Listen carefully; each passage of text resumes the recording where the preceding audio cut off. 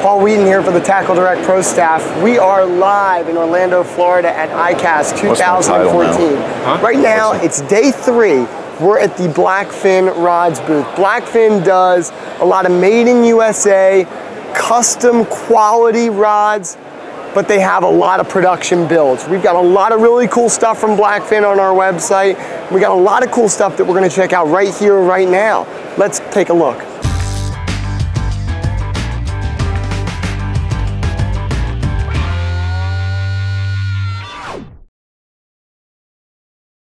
Live at the Blackfin Rod booth here at ICAST 2014. I'm Paul Wheaton from the TackleDirect Pro staff, and we're talking dredge fishing.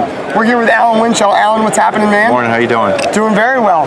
Tell us a little bit about, it looks like you've got a few different options. And Blackfin Rods really has always been known of a semi-custom shop. Correct. And tell us about some of the options that you're giving. Well, I fish a lot. I'm in the know, I'm in the stores. I know what's going on. Yep. Dredge fishing may be new to a lot of you, but realistically 20, 30 years ago, the guys in Fort Pierce in South Florida started dredge fishing, especially in our dead bait tournaments. Yes. And it's really starting to catch on worldwide versus just pulling lures. Now you're actually teasing the fish in, and you really need a special piece to pull the dredges. They're very heavy. They're pulling singles, doubles, even triples sometimes, plus your chains. So teasing the fish in is really, it's almost like the circle hook. Obviously it was used 100 years ago, went away, commercial fishing obviously, but as far as rec fishing, sport fishing, guys were not using circle hook. Now a lot of bait tournaments, we have to use circle hook. So this all falls into line when you're dredge fishing.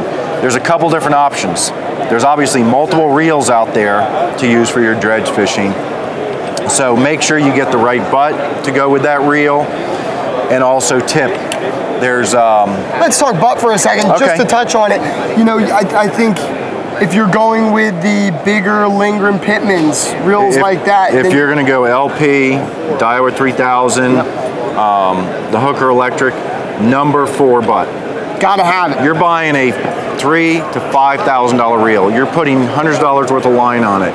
You're putting $1,000 worth of dredge material on there. Go with the big butt. Go with the big butt. Go with your number 4 butt. We've got a lot of customers who are doing very well. They're running a 50 or an 80 wide reel, or even a Penn Senator with your strip dredges or your artificial dredges. Right, your much lighter pieces, especially a center console guy. Yeah, absolutely. Hey, we don't have the money. Very expensive to get into that game.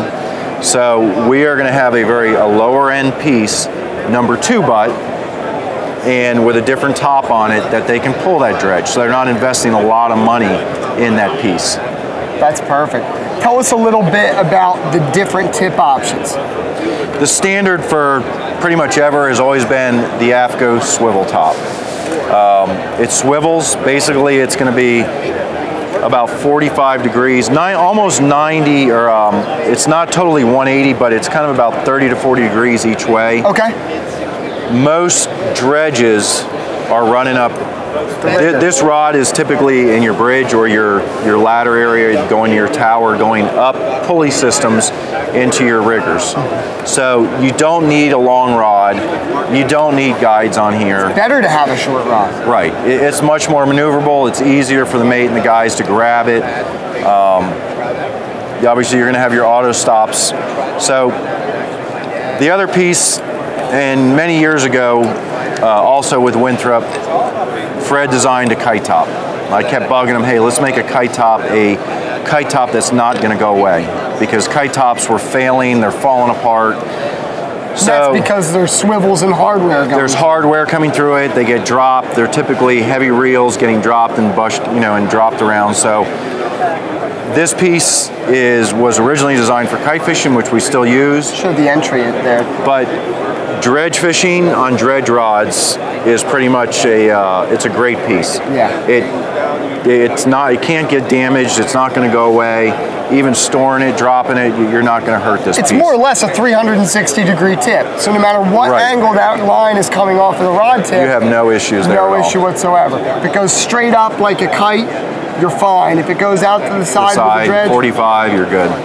That's really cool. Well, some really innovative stuff. Alan, thanks so much for bringing it to us.